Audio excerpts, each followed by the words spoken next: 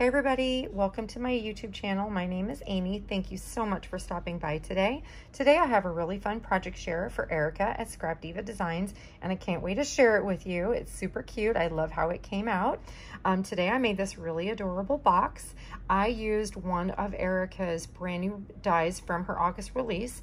It's called the Heart Rectangle Border Die, and that's what I used to make the base of my box. So look at, I think it came out so super adorable. So this is the base, this is the main part of the box.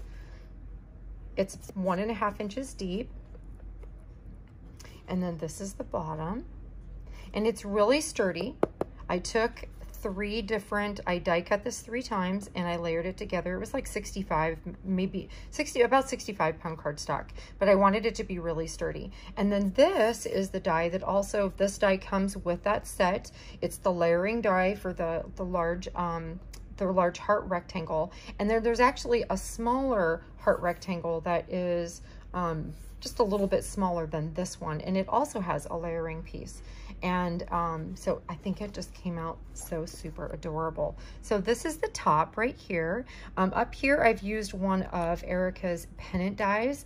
I didn't have the Halloween pennants, so I just used one of her plain pennants from the Christmas collection, and I just layered them up, and then I put the little word boo, and then I put a little pom-pom on the top. I've got a little spider web here, a little bat, and then back here I've got a rosette, and then I have a chipboard piece from the collection, a little seam binding bow, and then these are the flowers again also from her August release. These are the Shabby Chic flowers, and oh my gosh, I told you guys last time, I absolutely love this flower die. It is so cute. It's so simple. You could do more to it, but I just really don't think they need more. I think that these flowers are adorable. They came together so quick, and I just used 65 pound cardstock for them, and I just matched it to my collection, but I think they're absolutely beautiful.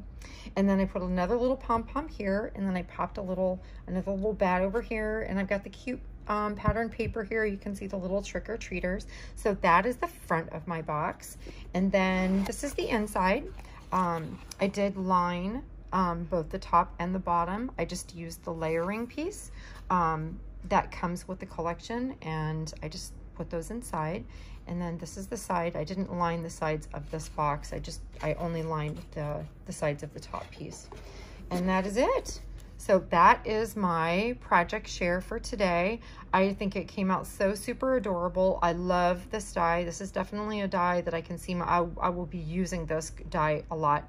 And I think it was perfect for making a box. Anyway, I want to thank everybody for stopping by today to spend some time with me. I hope that you've seen something that's inspired you to get your crafts out and make something as well, maybe this weekend. So I want to thank you again for coming by, and all the dies that I've used today will be listed in the drop-down box like always, so pop on over and see if there's something that you'd like to pick up to create with too. Anyway, thanks so much. Have a great day. Bye.